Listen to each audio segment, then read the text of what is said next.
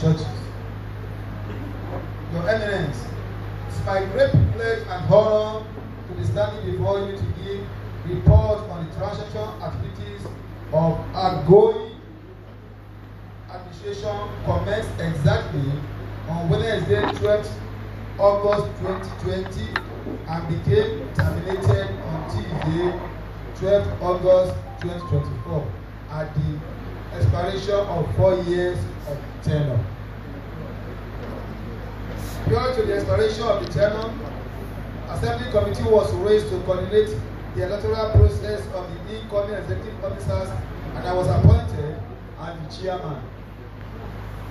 Outgoing executive officers were occupied by candidates from 10-member churches, which are expressed as follows.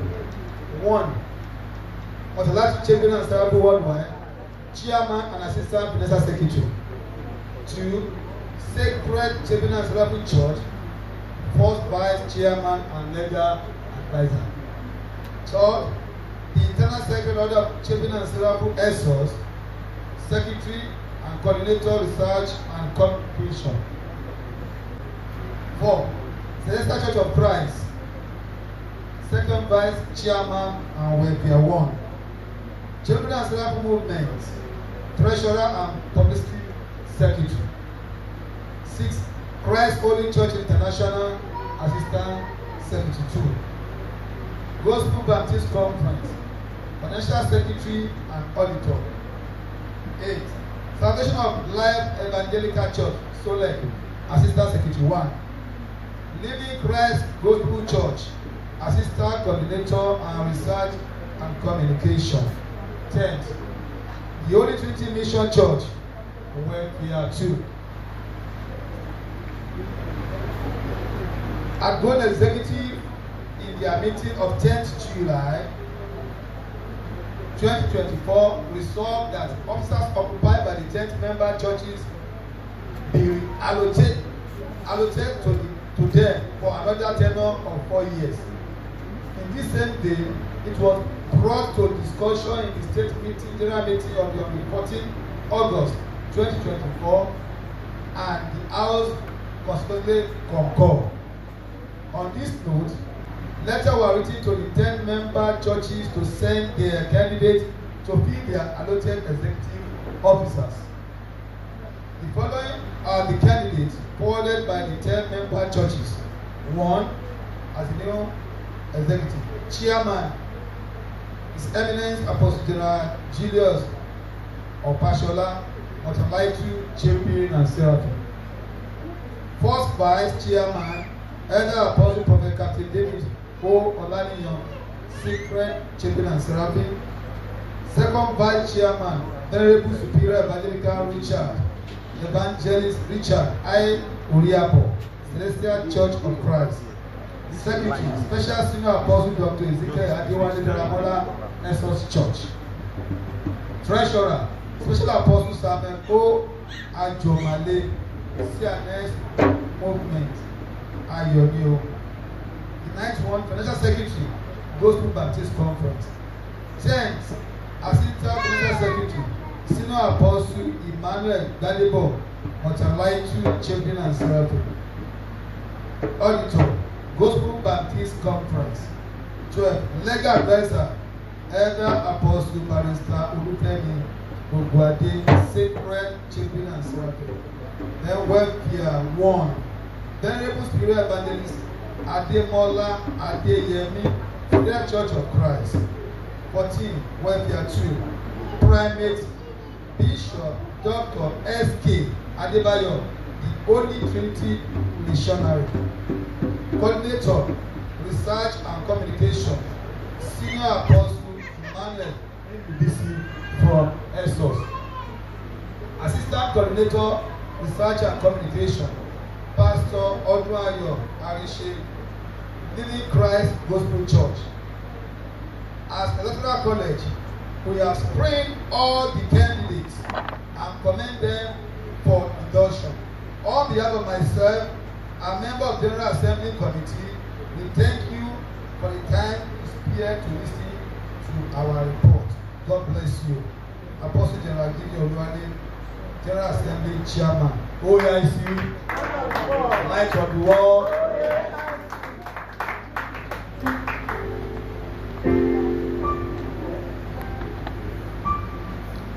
To so that I can announce the two names again, but it's already, but I don't know. Okay, this is General Secretary, Gospel Baptist Church, Reverend David Salako. Reverend David Salako.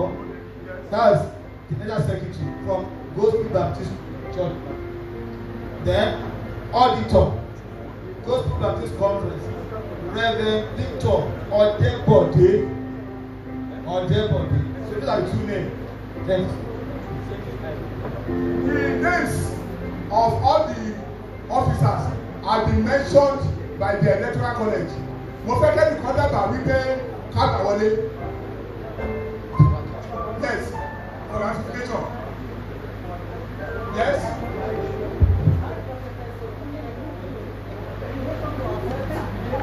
Ratification na wá fún. Ta ló fẹ́ jẹ? Senior boss. ISOS. Are you from ISOS? Yes. I know. Let's give another.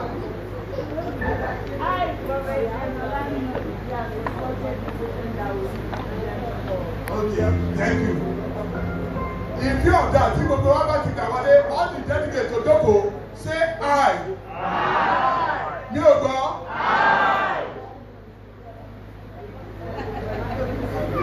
Anyone again? So, Alàgbà Ọbásanlá àti gbogbo yín, ẹ lọ síbẹ̀ yẹn máa kọ́ mi fún ẹ̀ẹ́dídò pẹ́ wá ìgbẹ́ta jẹ̀ máa ṣe thank you. Lámà dúpẹ́ lọ́wọ́ yín, ṣáṣẹ̀ á máa pè é again for second time.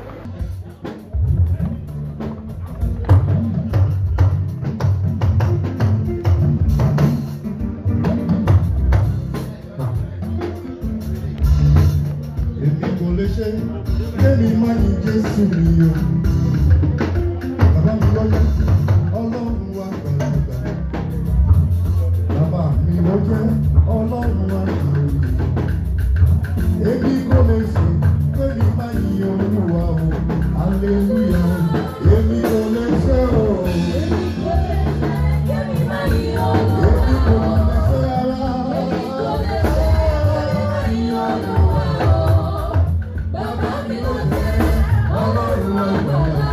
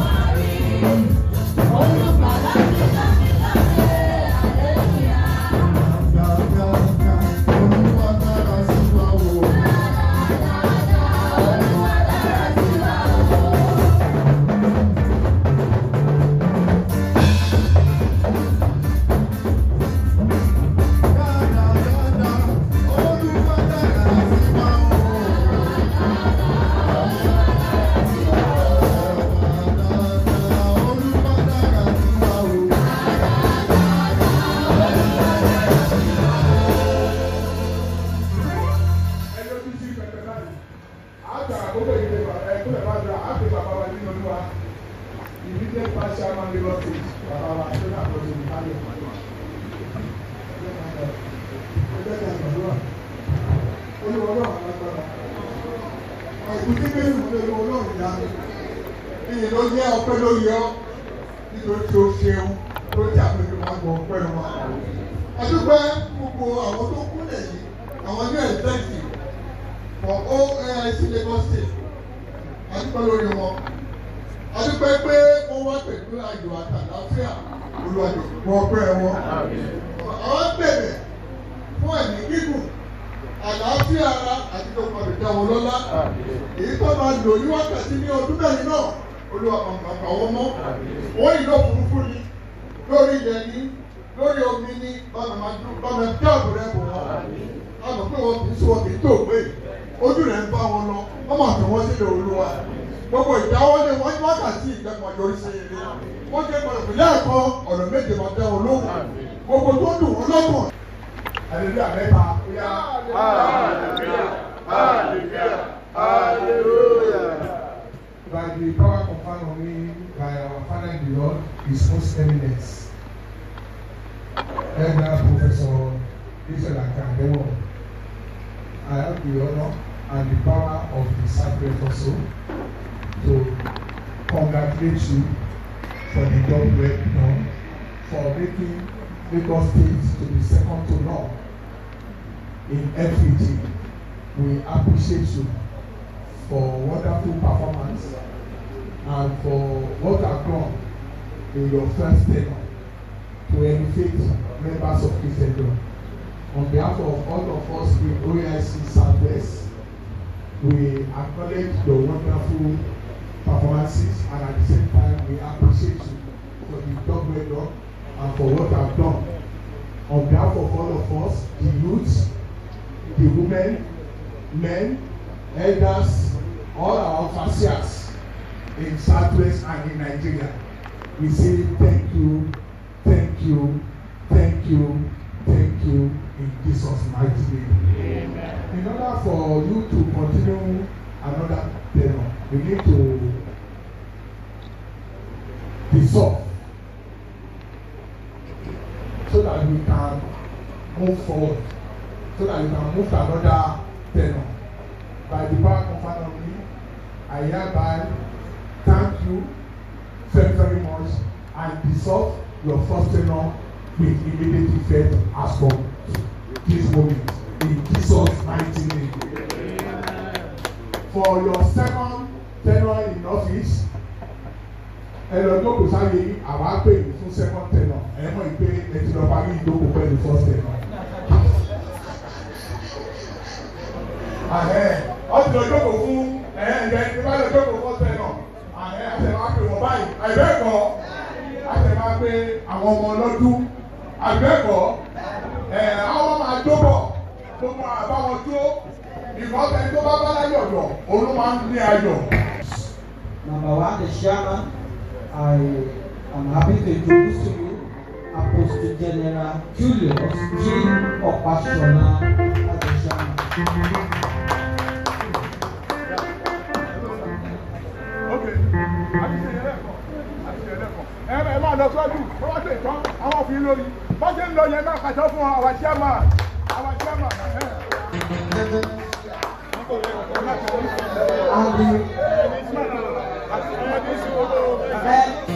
And the first chairman I introduce to you Elder Apostle Prophetess and Prophet Captain David O. Olaniyan.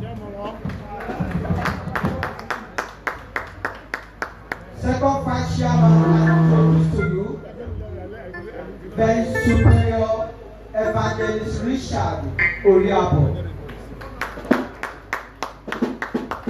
The secretary I introduce to you Special Senior Apostle Dr. Ezekiel A. Daramola.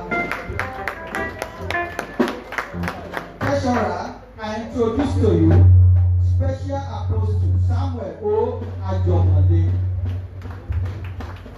Assistant Secretary I introduce to you Supervising Apostle Financial Secretary 1, the Assistant Secretary 1. I introduce to you Supervising Apostle Adekunle Yusuf. Assistant Secretary 2, I introduce to you Mother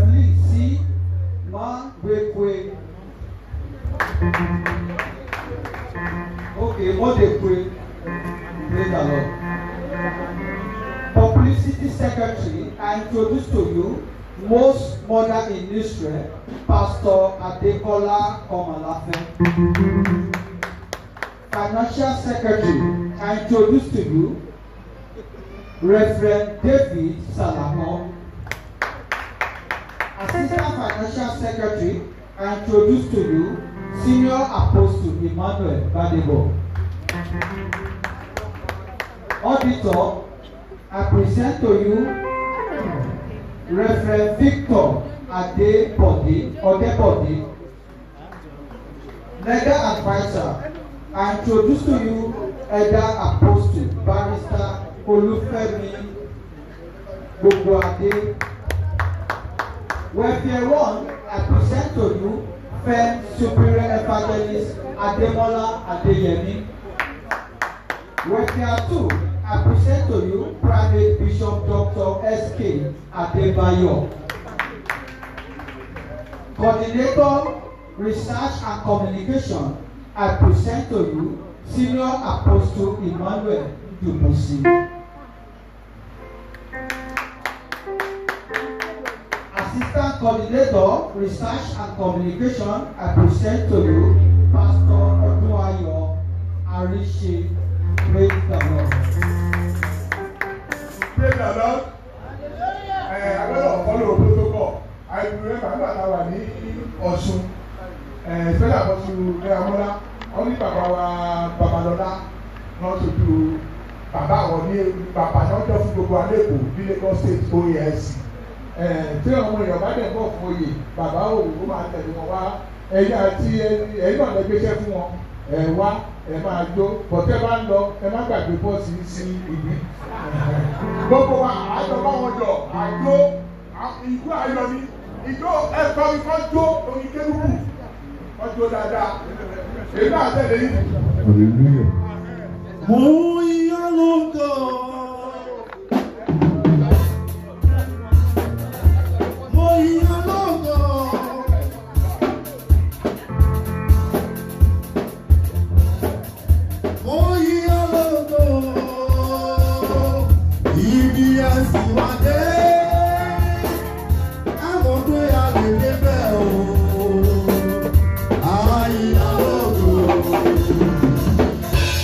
I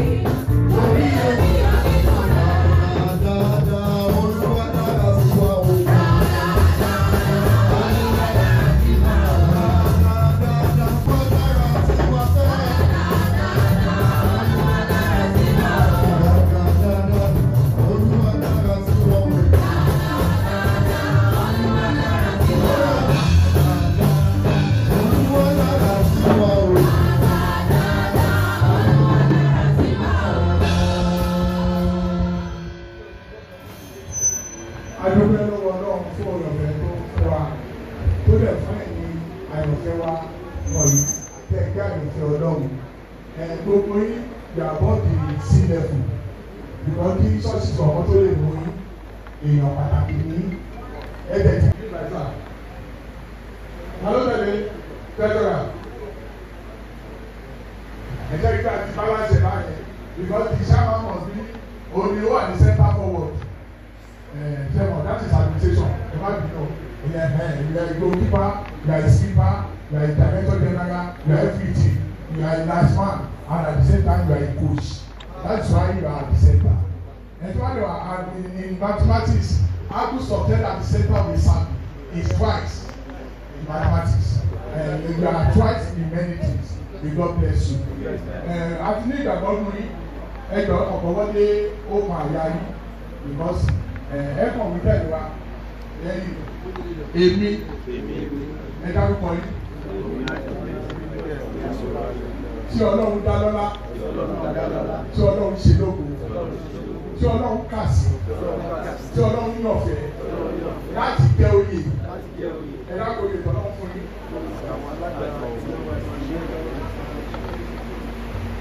Mo fífa kọ̀tọ́kọ̀ sọ níwájú Ọlọ́run àti àwọn ènìyàn wípé èmi yóò ṣiṣẹ́ mi pẹ̀lú ẹ̀mí mímọ́ màá ṣe tọkàntọkàn màá gbé ògo Ọlọ́run ga màá jẹ́ kí ìpínlẹ̀ Èkó àti ìlú Èkó àti gbogbo àwọn tó ń gbé ìlú Èkó ní OAIC àti ní àjùmọ̀ṣe onígbàgbọ́ kí wọ́n mọ̀ wípé Olúwa yà mí sọ́tọ̀ láti ṣiṣẹ́ fún Olúwa èmi yóò ṣe é wọ́n máa gbé ọwọ́ national president sókè wọ́n máa gbé ọwọ́ solar chairman sókè ibùdó ọwọ́ local government officer tó rà bẹ́ẹ̀ ni wọ́n máa gbé wọn sókè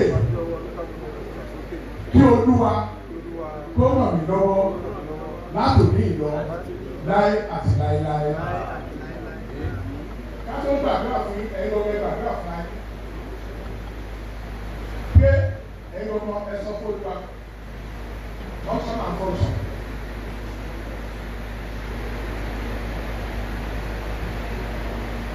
Kí gbogbo ìjọba dìde dúró ọ́fíìsì wọ́n sùn bẹ́ẹ̀ yẹn o ọ̀wọ́n lọ́wọ́ Jésù wọn ò lè dá ṣe iṣẹ́ iwájú wọn pọ̀.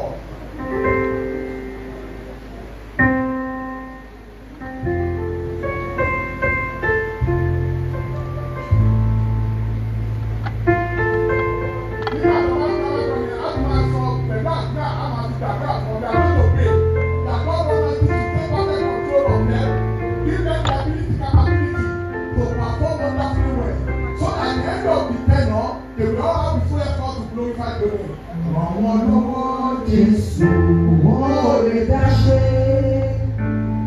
Àwọn lọ́wọ́ Jésù wọ́n lè dá ṣe. Iṣẹ́ iwájú wọn kàn bàbá ràn wọ́n lọ́wọ́. Ràn wọ́n lọ́wọ́ Jésù wọ́n lè dá ṣe. Gbogbo wa sọ fún wa ìtọ́jú olúwe ilé ọ̀fíìsì ọ̀gá kò Jésù. Ẹgbẹ́ bá gbà náà fún ọ.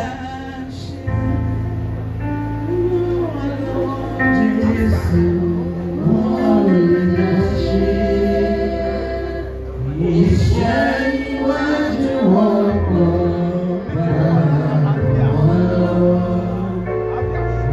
Wọ́n lọ́wọ́ Jésù wọ́n lè dá ṣe. Òtítọ́ Jésù bàbá rẹ̀ mọ́. Òtítọ́ Jésù bàbá rẹ̀ mọ́. Àwẹ̀ ọ́ ìrẹ̀jẹ̀ ọ̀dà lùtọ́.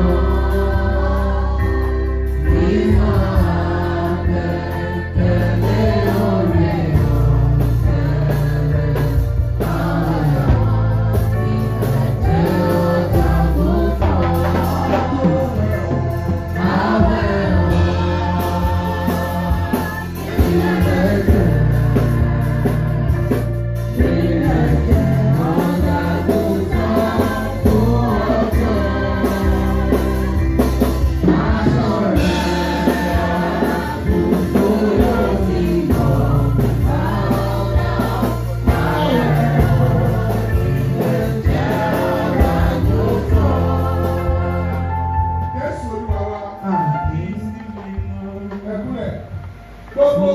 ẹgbẹ́ ká lọ́wọ́ méjèèjì sí wọn, á sọ fún Olúwa. Ẹ má lọ́wọ́ pẹ̀lú all the doers must be. Let us say, we will ask for the power of Holy Spirit to descend on them and give them the honor to serve according to the word of God. Let us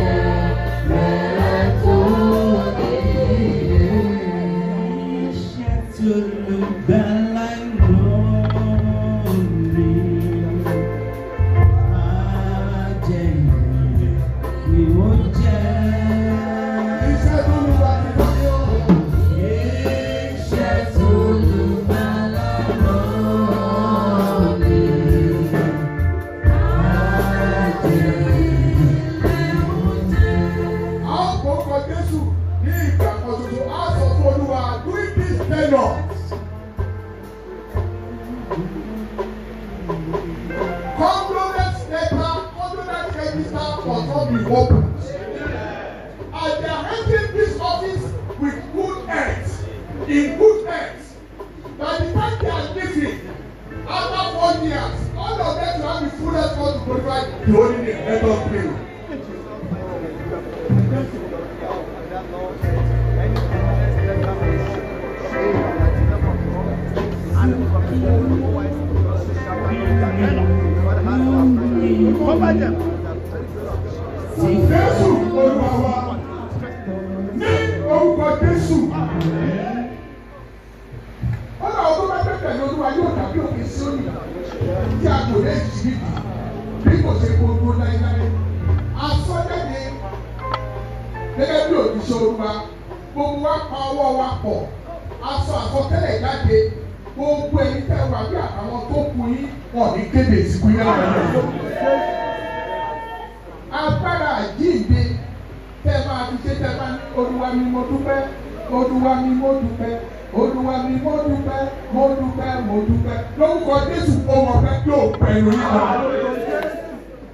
Lagos State has been a model. I declare all of you will never see shame. Under any condition, you will never lament. Unstoppable glory will be your portion. Colossal blessing will be your situation. Anywhere you go, you will see the favor of the Lord. OAIC Lagos will be moving from greater height to another height. Angle of depression will never come to you. You will find yourself under angle of elevation. Goodness and mercy will follow you. In the morning you will dance. In the afternoon you will shout hallelujah. In the evening you will say to God be the glory. I declare from today the power of Holy Spirit. Take control. Take control. Take control.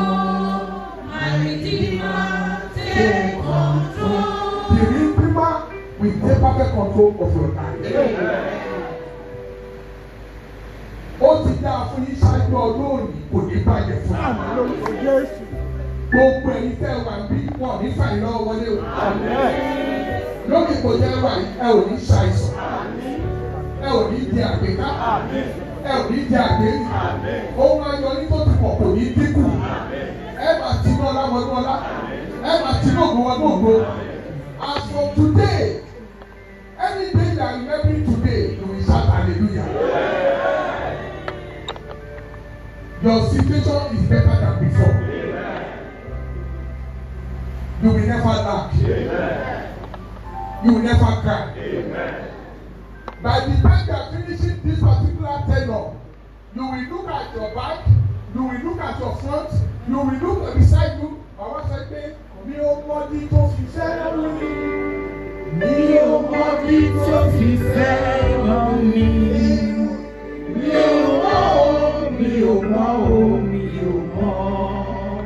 Mo ṣàmọ̀ pé Jésù fẹ́ ràn mí. Tó bá yá wà fún mi. Túbọ̀ ìgbàlódé retí ìyàtọ̀.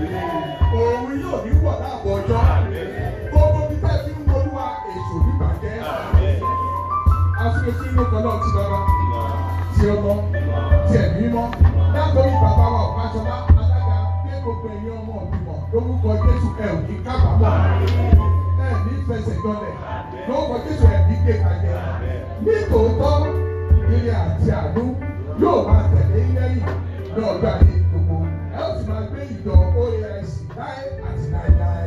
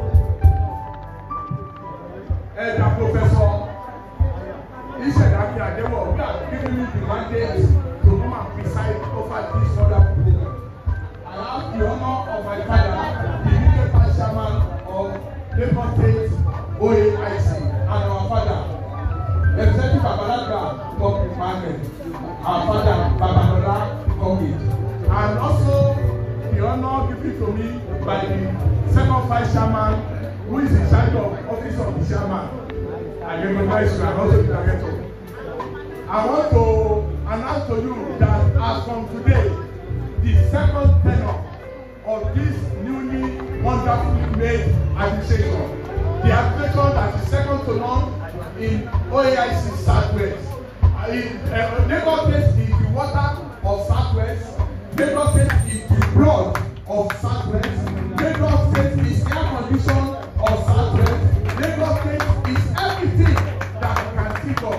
In Lagos, we have made OAIC Southwest to be empty. We appreciate you. Emma Bilu, Emma Chikori, Emma Bilu. So you want to come here and don't be the go over. Emma Bilu,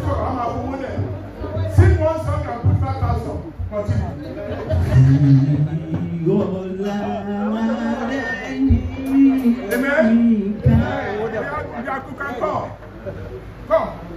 I called you in the name of the Father with the authority to Mondo. Authority to authority to Mondo.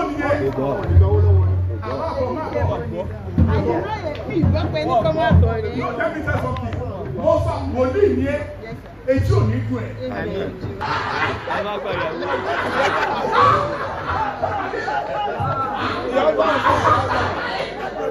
I'm an authority when I hold my people.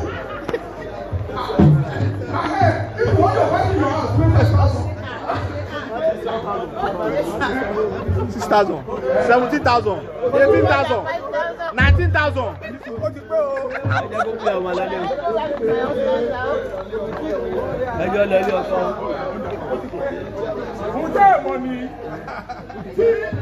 When the leader is talking, tell the vice mistake, oh, na Oshama, not okay. Tell the vice mistake, I want to know. If you want to sing, sing.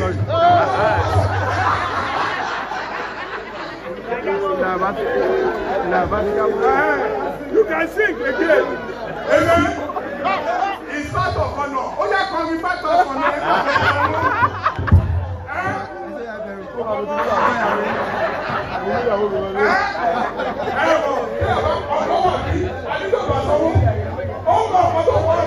Everybody call you. Praise the Lord. So that when people get home, I'm adding on make it lively with Holy Spirit. And when you see, over your normal, share my face to send a different addition. Me, if you fish on Bobo, I fish on Bobo. She fish on Bobo. Me, you don't have you. From above. From above. And my fish on back, me go to share. But you will be, I don't know coming on you.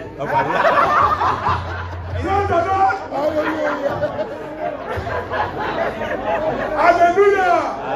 Okay, if you want to get better, come in, keep back up, come here, come here.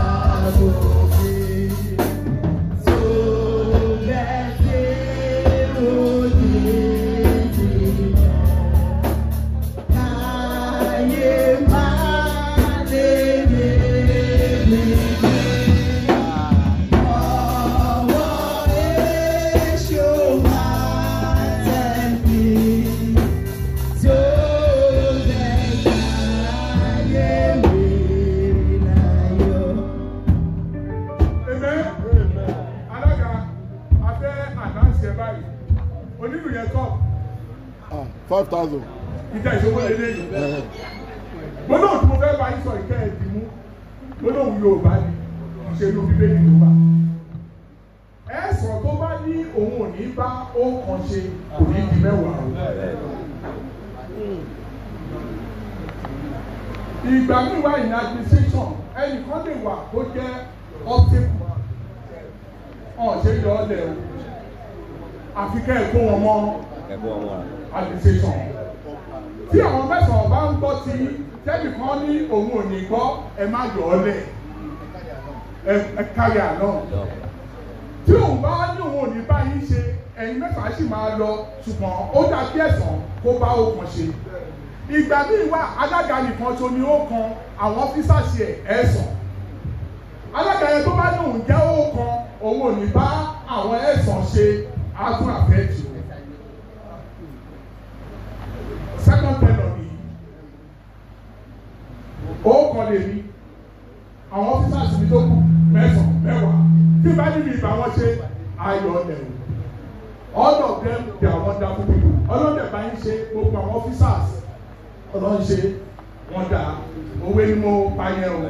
ẹ̀sán tó bá lóhùn gbà ó kàn ṣe kò ní di mẹ́wàá ó kàn tí òjò àgbẹ̀bà mẹ́sàn-án ṣe kò ní wọ mẹ́wàá ìdíjọ́ àti sọ mẹ́wàá ní ìkáwọ́ mélòó ló ní ìka ẹsẹ̀ tó ti rí sí àwọn officers yẹn wọ́n wà ní finger wọ́n dẹ̀ wà lẹ́sẹ̀ due to that you are must to use your psychological knowledge you must be psychologically okay philosophically talented socially oriented emotionally balanced systematic in approach and at the same time you must be geologically balanced. And to carry it all you must make use of Holy Spirit. We want to declare you by the power conferred on me by my Father in the Lord, His most eminent. My Father, the regional president of OAIC Nigeria, who has given me the mandate to perform this wonderful program. I declare you as from today, myself and the second vice chairman of OAIC declare you as the new chairman for OAIC, which state? In the name of the Father, amen, and of the Son, amen, and of the Holy Spirit. Amen.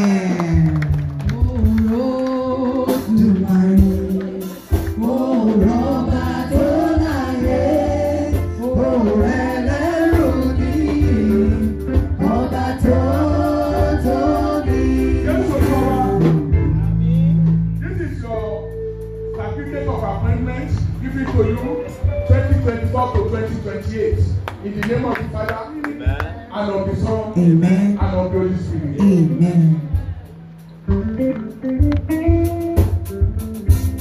It's not the head of Prophet Captain David O. Odamiyan. This is your certificate of honor given to you as the first vice chairman. In the name of the Father, and of the Son, and of the Holy Spirit. Amen.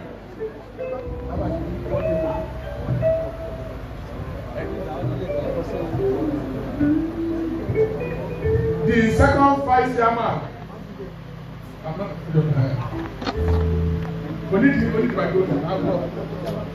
The second vice chairman.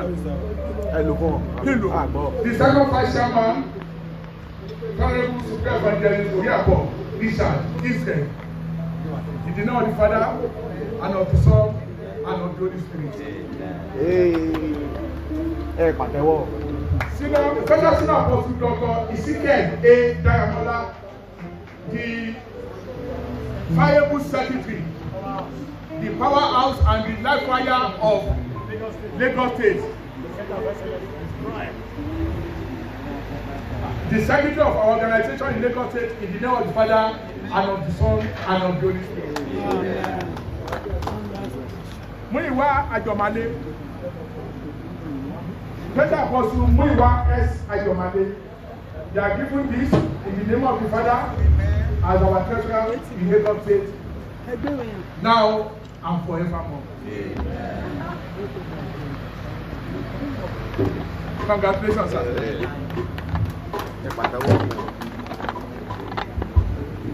Assistant Secretary, Super Apostle Adekule Yusuf.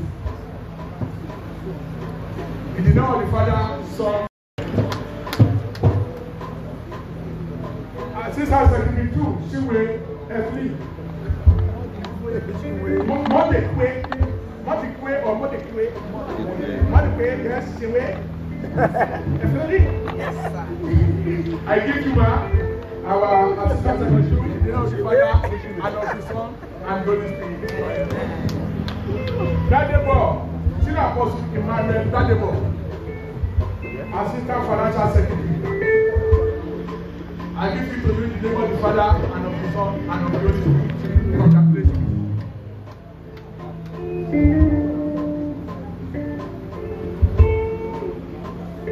It's not the better Apostle by legal advisor, our Father in the Lord, the recognizer. I give to sir in the name of the Father and of the Son as our legal advisor. Thank you, sir. Thank you, Baba. Tell you who's there, Father. I don't know that I didn't hear me.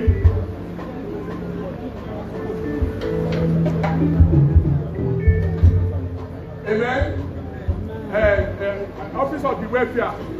And you have not been performing wonderfully well. Look at you. You welfare yourself, you don't welfare others.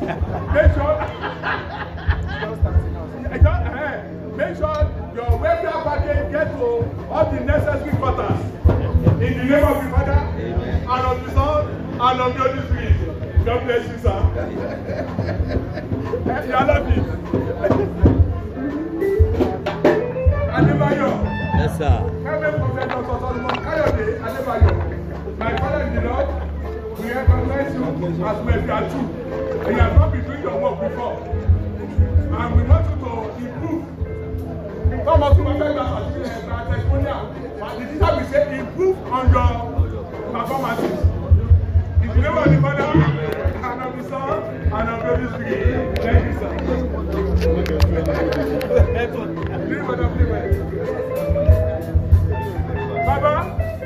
Baba Odutayo, only you are doing wonderfully well. No, Baba can say that. If everything you are doing it to him, you are not wonderfully well to him.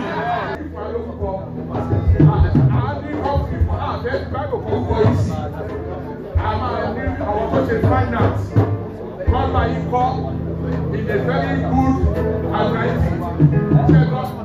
We financial secretary can come. You know your name. Tell them to write it the way you want. We are finding. We give you this certificate in the name of the Father and of the Son and of the Holy Spirit. Thank you, sir.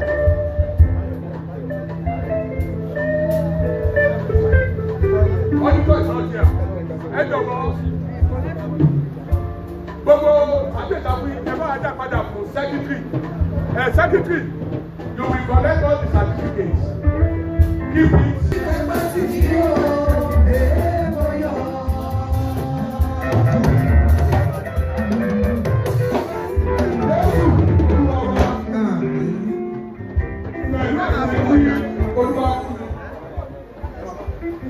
Mo fẹ́ fi chairman Lagos State sí orí àga ìkọ́lẹ́ nígbà tí bá ti ṣe ìdọ́sàn máa ti chairman sí àgbẹ̀ tó àgbẹ̀ àmọ̀ ìpẹ́ òun ti bẹ̀rẹ̀ iṣẹ́ pẹ̀lú wa àmọ̀ ìpínṣẹ́ ti bẹ̀rẹ̀ bí ìtẹ̀lí láti kọ́ ṣe bàbá mi Òdúrú Táyọ̀ àti aṣojú bàbá wa Bob Emmanuel àti second vice chairman àjọ máa fi wọ́n sí ibẹ̀.